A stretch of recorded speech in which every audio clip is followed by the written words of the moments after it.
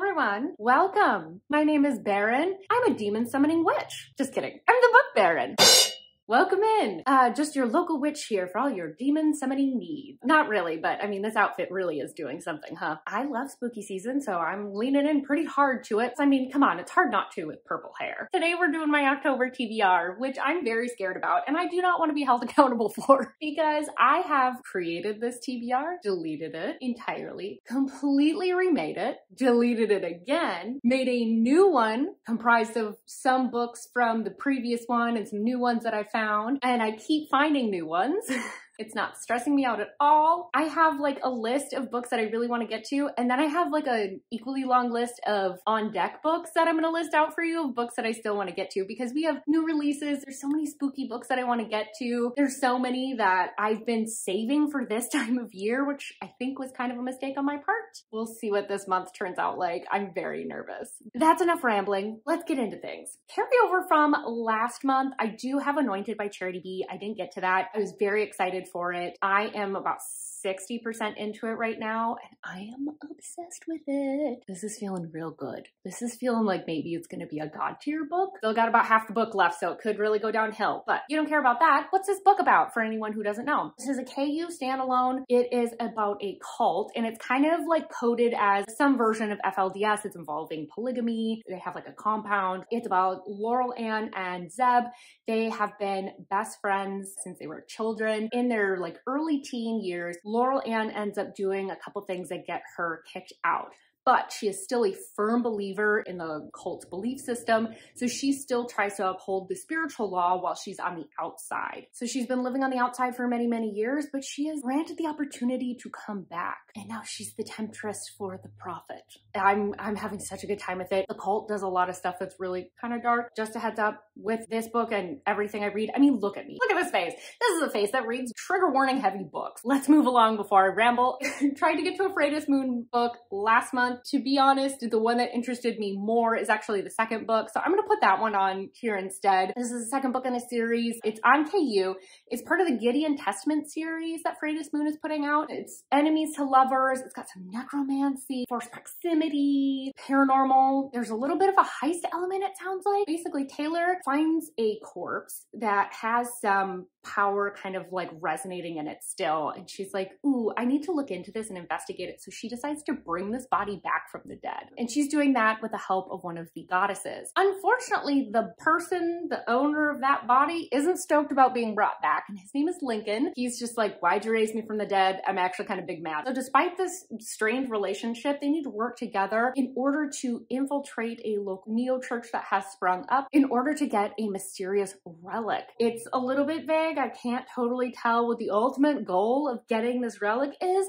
The cover is really cool, and necromancy just sounds kind of fun. Ooh, that sounds creepy to say, but you know what I'm saying, right? It's witchy season, come on. Next up, I have a book called The Lazarus by Marlowe Locker. I hope I'm saying that correctly. This is on KU. It's the first in a series. It's supposed to be like a dark, urban paranormal, sort of superhero, super villain feeling. Like when I read the synopsis, it gave me like DC comic or like Marvel vibes. And at this point, I start utterly botching this description. So I'm gonna do a voiceover and you can stare at my lovely, lovely face. I mean, seriously, my skin looks so good that day. What did I do? Anyway, we have June. She's a cop and she works in Vernon City, which is a very rich city, but also very high crime. The cops are super corrupt. So during her time as a police officer, she ends up running into Caden, who is our super villain, and he ends up picking off people around her one by one in hopes of driving her into his arms. So I just thought that sounded really interesting, and I thought it would be like kind of a fun take on paranormal. Next up, I have a book from my Bookish FOMO video. I'm gonna really try to get to reading Carrie Lake. Specifically, I want to get to Nocticadia,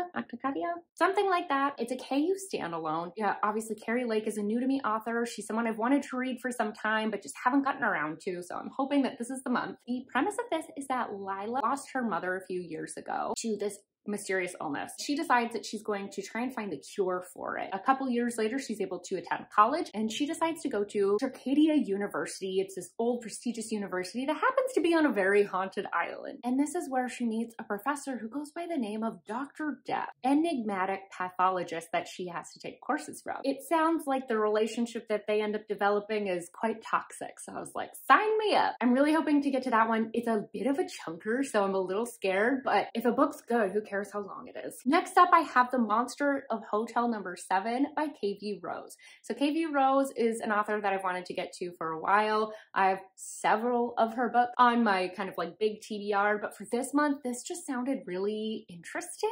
It just has like a little bit of a different vibe because there's a lab involved in this, and we're not talking like science projects. I think we're talking more like Frankenstein stuff. So this is a book that's on KU. This is Childhood Friends to Lovers, Secret Society. We've got some occult, and our female main character's name is Karia. I don't know how to pronounce it. She is obsessed with her friend Sullen, who is the son of one of the leaders. But Daddy Dearest has been experimenting on his young son.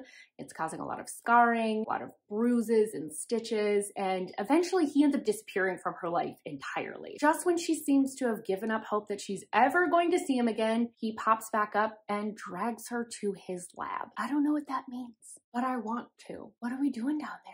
I need to know. I need to know what the lab's about. It's giving me Frankenstein vibes for some reason. Next up is another book from my Bookish FOMO video, so I'll try and be kind of brief. Wicked Little Sins. It's by A.R. Breck. It's a KU standalone. Tropes here are like dark, stepbrother, there's some paranormal things going on. Very briefly, since I've already kind of talked about it in that video, we have Vera. She's being moved from Fargo to up along the north shore of Lake Superior to this creepy, spooky town. Like, it's giving vibes of like, once you get in, you never get out. She's being forced into this new life, and unfortunately, this new life in Minnesota comes with a stepbrother named Malik. He is bullying her left, right, and center, and while all this is going on, she's dabbling in some like witchy stuff. I thought that sounded like it could be very interesting. I was just up on the North Shore very recently, so I have the location in my head already. So I'm like ready to dive in and get like a stepbrother romance, but also get witchy vibes. Next up, I have Black Sunshine by Karina Halley. I'm hoping that this is the first book that I'll be able to read in full from her. I have this book on my list because Nikki and Bookland and Ohio McKay have their Out of Bounds book club together. This is going to be the book for next month. So I was like, I want to participate. I want to be in on the fun. This is on KU. It's a duet, and it's paranormal vampires and like a dark romance combined. We have Lenore. She was raised by vampire hunters. Little Miss Smarty Pants made it into Berkeley. She's in her second year now. She's turning 21, and on her 21st birthday, she is kidnapped by this broody stranger who has a lethal touch. Well, that's what the synopsis says, and I just like, hello, Juliet from Shatter Me. All right. But he isn't just any criminal. He is an old-ass vampire, as these vampires usually are, and he's caught in a dilemma. Does he kill her, or does he keep her for himself? I'm ready for some vampire lovin'. I'm actually going to Forks this month, so I'm like, give me the Twilight energy. After this, I just kind of have like a rapid fire round of upcoming releases that I'm hoping to get to, and other books that have been on my TBR for a long time. I just want to go through them quickly because I'm not as confident that I'm going to get to any of these. The ones that I've already listed are like my top priority. These are like slightly less priority. Also from Karina Halley, I'm really hoping to get to at least the first book in the Hollow duet that she just released. It's gothic. It's like a retelling of the Headless Horseman / like Sleepy Hollow. I love Sleepy Hollow. I mean, hello, Johnny Depp.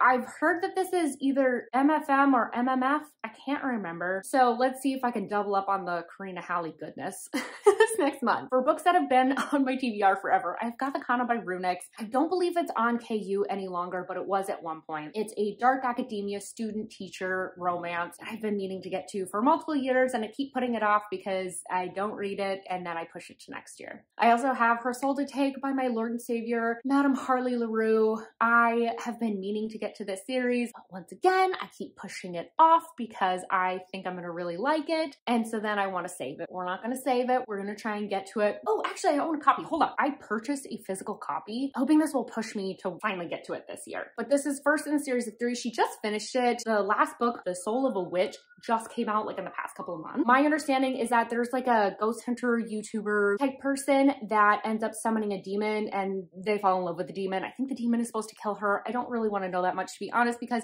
it's Harley LaRue and I end up loving everything she writes. I'll read it regardless. Next, I have Shattered Hearts by Shea Ruby. It's the first in a series of 3 books. It is a very toxic relationship. The description of this relationship literally says they're so addicted to each other, so obsessed with each other, that the relationship detonates and there are catastrophic consequences. And I think it's dealing with addiction. So very intense. And look at that cover. That cover is gorgeous. I've been meaning to get to this book for 6 months.